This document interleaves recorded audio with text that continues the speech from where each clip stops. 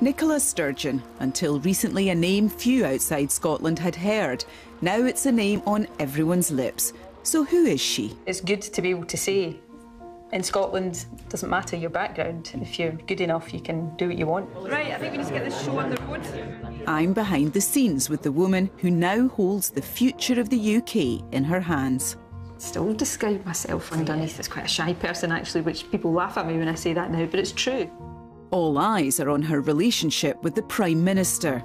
I'm a great believer that in our United Kingdom we want a strong Scottish Parliament, but we also want the solidarity between the different parts of our United Kingdom, and I don't want to lose that. You know, if he acts as if it's business as usual after the election result that we've had in Scotland, then he's going to send the wrong message to Scotland. And on the man who used to be her boss. Why on earth would I possibly resent when a plan seems to be working out rather well? And you're sure he won't undermine you? Alec will never undermine me. Branded the most dangerous woman in Britain, I want to know if her party's election victory means the breakup of the UK is now inevitable. She is hugely dangerous to unionism, to anybody who wants the UK to stay together, for the simple reason that she is devastatingly good at what she does.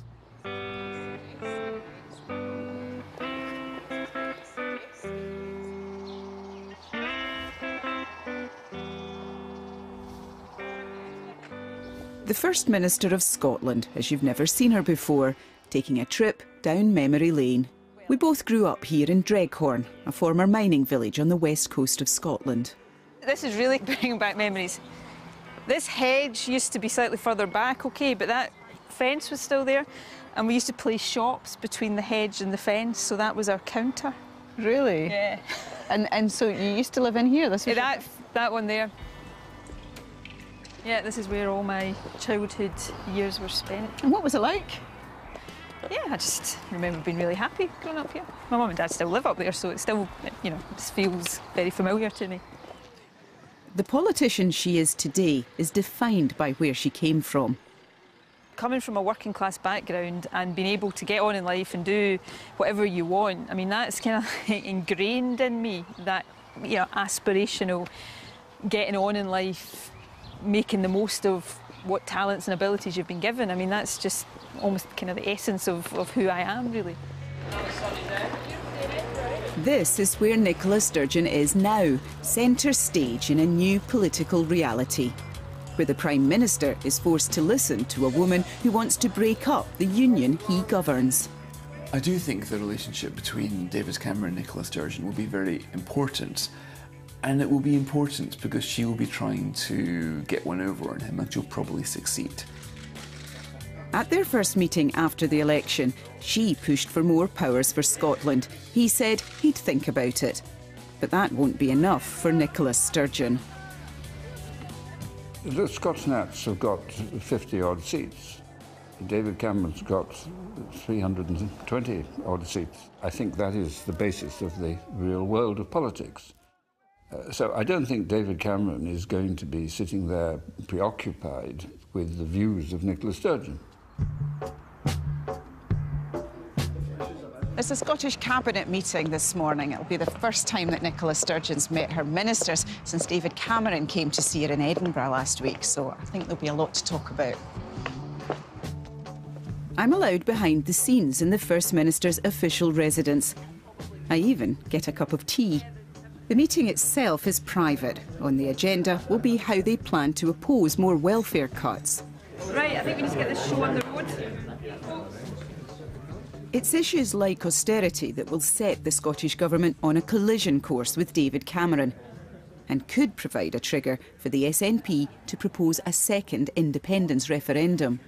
I was very blunt with him about the choice he has just now.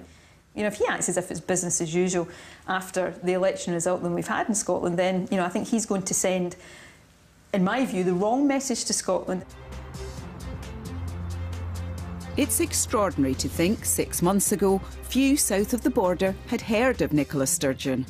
I think we've seen tonight from this discussion why we really need to break the old boys' network at Westminster. She might be a familiar face to me and others in Scotland, but like an episode of Britain's Got Talent, Nicola Sturgeon was revealed as the unexpected star turn of the televised debates. In a way, okay, it's rude to compare her to Susan Boyle. But, you know, the idea of having what you thought was an ordinary woman who you thought you knew suddenly sing, in her case, a political song which resonated right around Britain, you know, it's quite something. Today, she's back in Dreghorn to meet old friends. Hello. Hello there. How are you? I'm fine, come away. I want to understand how Nicola Sturgeon rose from our wee Ayrshire village to become one of the most powerful women in Britain. When we were kids, few people here voted SNP. I should know. My mum was a seasoned SNP campaigner back then. The Scottish National Party is determined to save the steel industry. When she stood for the SNP at the 1987 general election, Nicola Sturgeon turned up on our doorstep. She was 16. I knocked on her front door one night during the 1987 general election campaign, and she came to the door. And I said something like, "Can I help your campaign, Mrs. Ulrich?" My name's Nicola Sturgeon, can I help your campaign? And then she said, "Yes, come away in." Margaret Thatcher was on her way to a third term as Prime Minister. Nicola Sturgeon's burning hatred of Tory economic policies drove her to action. And it's been driving her ever since.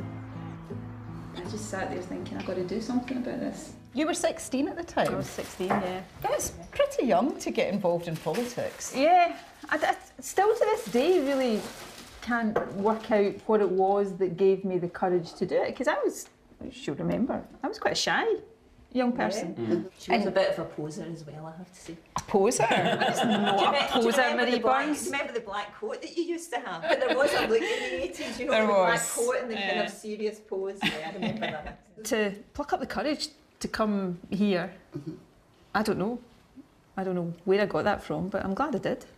Oh, and so are we. My life might have turned out rather differently if I hadn't done that day. The rest, as they say, is history. My mum and her new recruit were unusual. Most people round here supported Labour.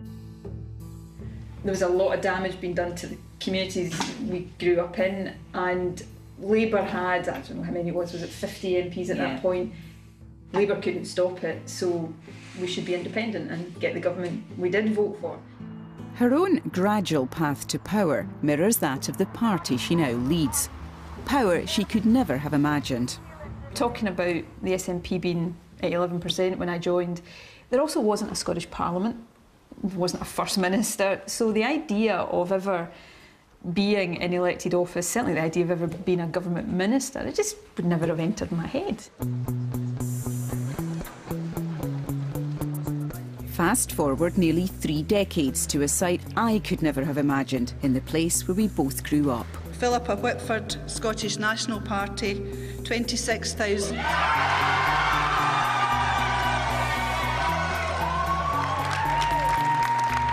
That is a massive defeat for the local Labour MP here. He's held the seat for 23 years and his 12,000 majority's gone just like that.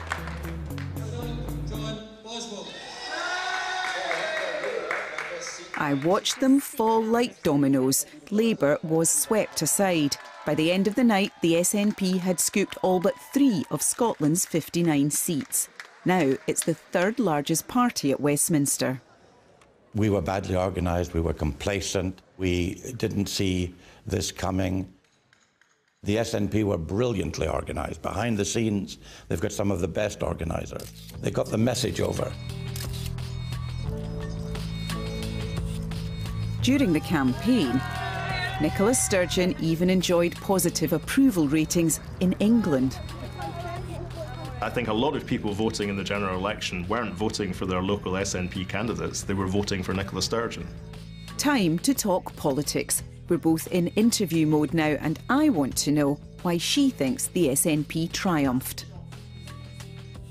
I think post-referendum there was a feeling that, OK, there hadn't been a yes vote, Scotland had voted to stay within the UK, but Scotland had also, during the course of the referendum campaign, really come alive, and there had been such a fantastic sense of empowerment and engagement, and people didn't want to let that go.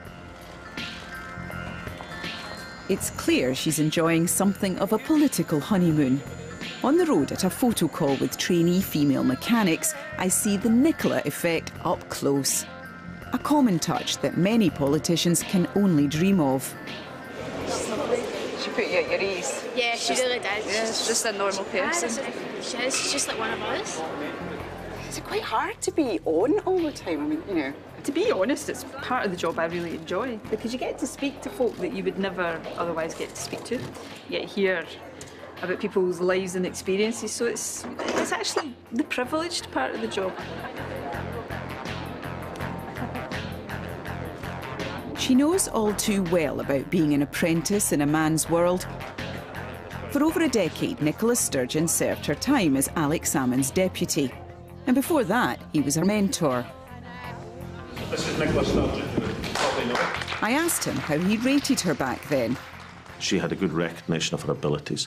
Perhaps not initially, and this is a characteristic which is much more present in female politicians than male politicians. Most male politicians have an outstanding grasp of their own abilities. Many women in politics, even confident women, would probably underestimate the extent of their abilities. She finally emerged from his shadow after Scotland voted no to independence last autumn. I believe that this is a new, exciting situation that's redolent with possibility. But in that situation, I think that party, parliament and country would benefit from new leadership. She was the right leader for the party at this point, and Alex was very wise. His decision to step down, he was totally aware of what he was doing, and it wasn't about defeat, it was about progress. As SNP leader and First Minister, she's quickly proved to be more popular than her old boss. He's now one of her MPs at Westminster. Well, she's certainly an outstandingly popular leader. On my own behalf, I would note that I went for an entire 7.5 years as First Minister of Scotland without a single negative opinion poll rating. I like what you've done with your new office, Alex.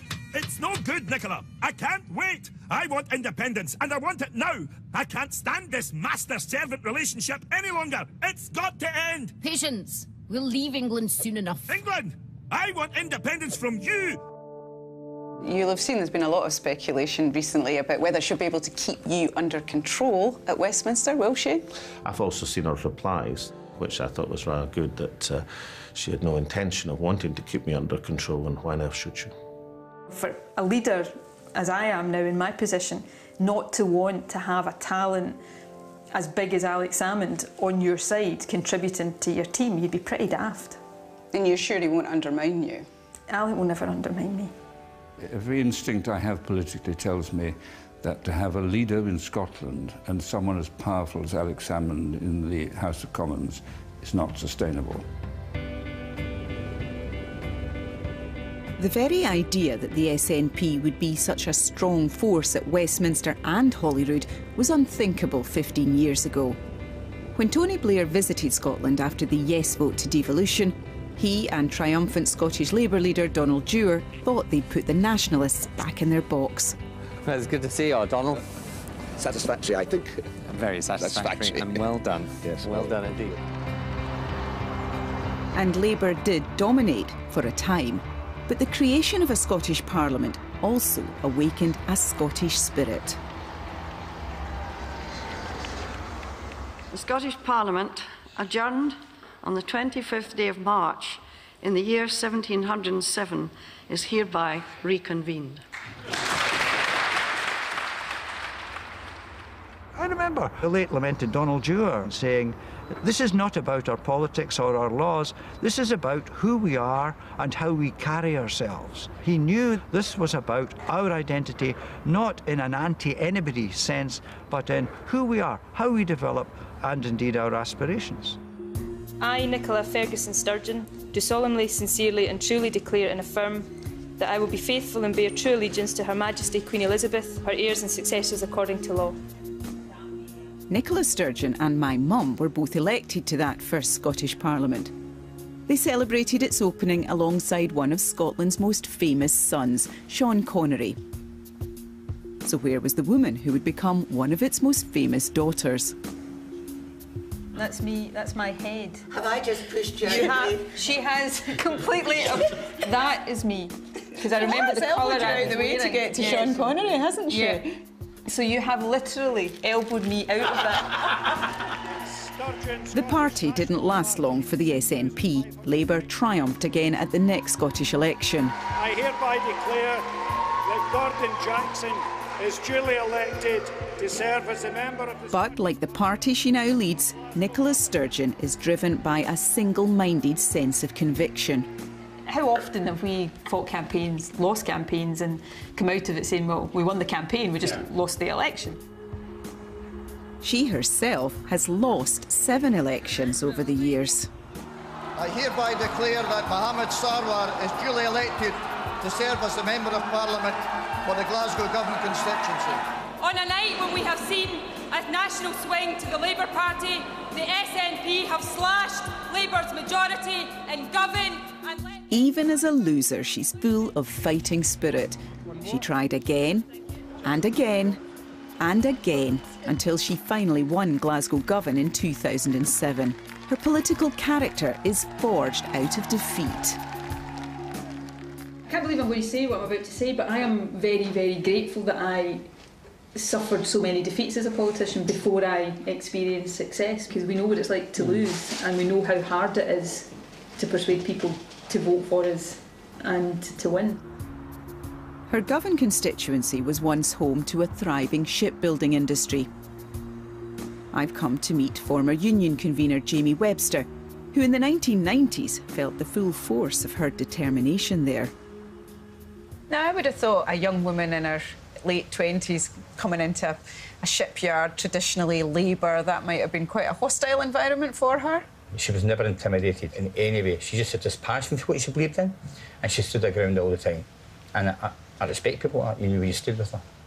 First of all, the woman in black. Can I ask George Robertson what the Labour Party will do when Scotland votes once again against the Tories en masse? We already have a Tory-free Scotland. What we need now is a totally free Scotland. Right, let's just take The young Nicola Sturgeon was bold, but perhaps a bit harsh, according to Jamie Webster. Sometimes I think she did come across as a bit of a kind of headmistress-like. I remember telling her on one occasion that she should chill out. As she was being advised to soften up, she was also facing the toughest political decision of her life. In 2004, she put herself forward to become SNP leader. Then, unexpectedly, Alex Salmond announced he wanted his old job back. How did you feel when Alex Salmond asked you to stand aside?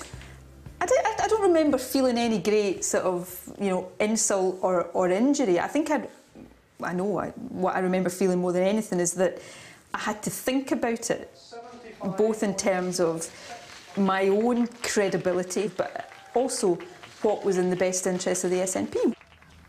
Once again, she played the long game. She put her ego aside and became his deputy. Together, they set about transforming the image of the SNP. It's time for a parliament with real power. It's time for strong leadership. They started telling a much more beguiling story about their party, about Scotland, and crucially about Scotland's potential. And Alex Salmond was good at that, but Nicola Sturgeon was also key to that process. It was also the start of a personal transformation for Nicola Sturgeon.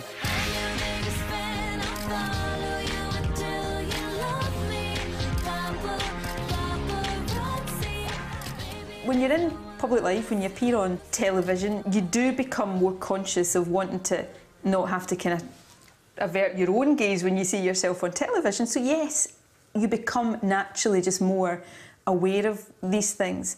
But, did I ever sit down one day and say I need to overhaul my image? No, I never have. she somehow manages to channel an ordinariness, an authenticity that sets her apart from other political leaders. This is the great paradox of Nicola Sturgeon. I mean, we're not supposed to like career politicians now. David Cameron, George Osborne, Nick Clegg, all of them marinated in politics ever since they left university. But Nicola Sturgeon's been marinated in politics since she was a teenager. She has been every bit as much of a machine politician as the Tories that she so reviles, and yet somehow she gets away with it. With a commitment that's all-consuming, she's even married to the party, SNP Chief Executive Peter Murrell. Although home life does get a look in sometimes. You done the washing? No. No, I haven't done the ironing either. So. That's my job. Indeed. So I keep telling people. Yeah, exactly.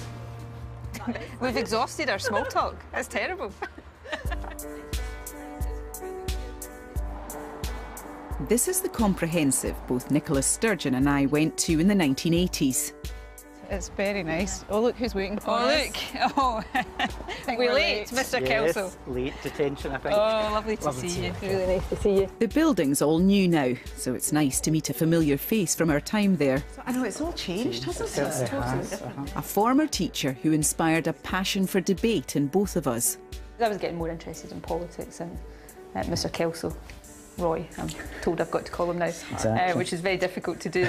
I think it's fair to say encouraged that interest in me. My recollection of this place was that it was a bit of a rough and tumble school. It wasn't particularly easy to be clever here. I know exactly what you mean, but I loved it. It was a school I went to, so I don't look back on it and think that, you know, I had to sort of hide wanting to get on and go to university. I just always loved taking the opportunity to say to kids from any school, but particularly kids who went to the same school as me, you can do anything, you know, just because you grew up in a working class area, go to a working class school, doesn't mean you can't achieve absolutely anything you set your mind to.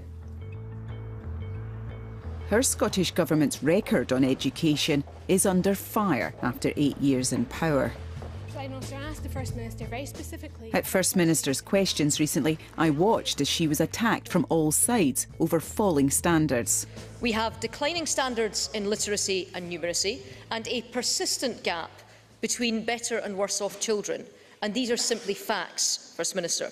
I agree with her that there are improvements required to be made in our education system. I've said that consistently every time this issue has been raised. Falling literacy, numeracy standards in Scotland.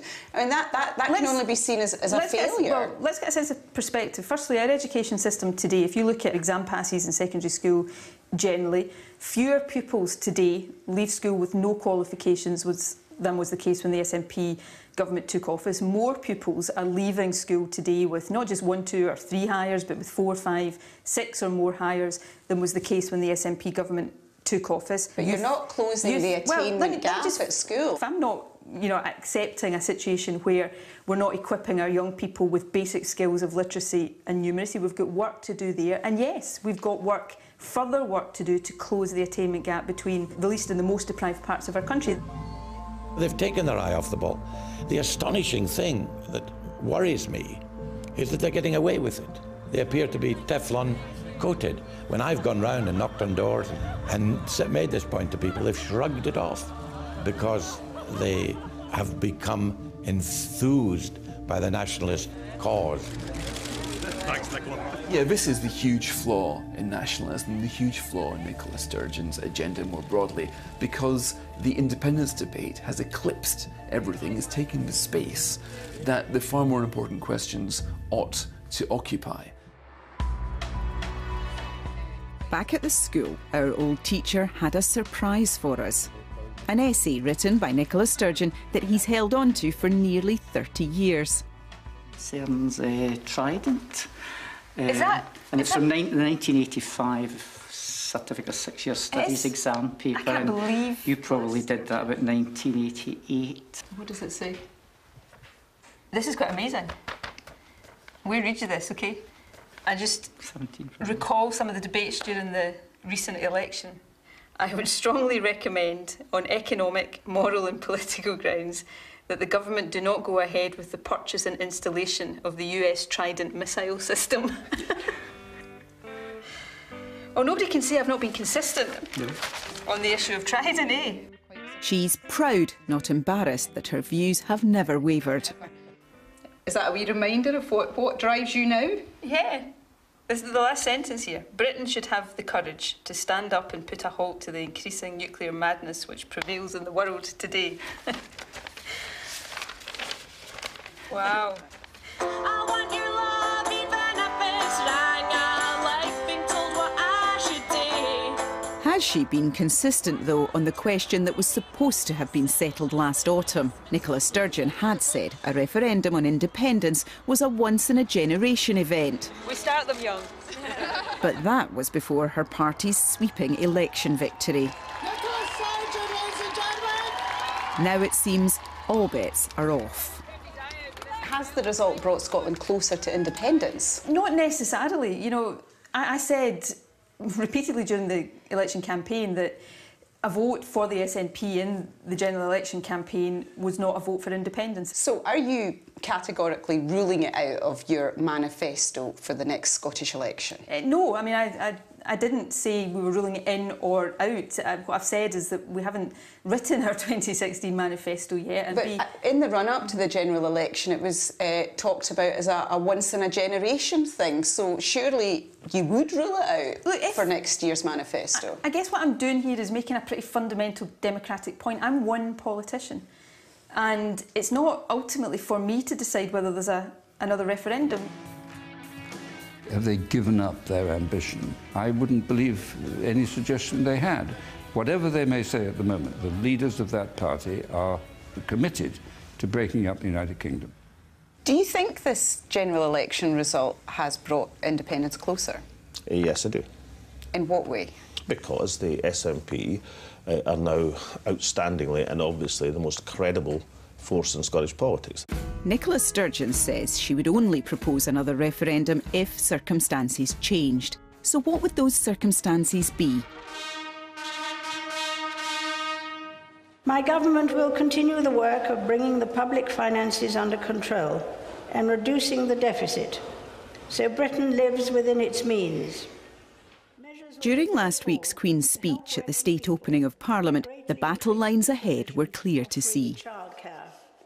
The context of a Tory government, especially a majority Tory government, provides a very useful backdrop in the next few years. They have something to rail against. They can rail against more austerity, the renewal of Trident, more welfare reform, even to a degree the European referendum. And, you know, although they'll never admit it, that's quite a useful backdrop for building even more support. Before the election, Nicola Sturgeon was called the most dangerous woman in Britain by those who feared she would hold the balance of power at Westminster. That didn't happen. But what now, with a tartan army of 56 MPs? She is hugely dangerous to unionism, to anybody who wants the UK to stay together, for the simple reason that she is devastatingly good at what she does.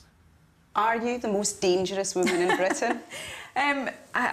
I don't know who I would be comparing myself to. I'm not dangerous, I'm the First Minister of Scotland. The road from shy teenage idealist to confident national leader has been a long one for Nicola Sturgeon, with lots of defeats along the way. The question now is whether she'll lead us ultimately to the break-up of Britain.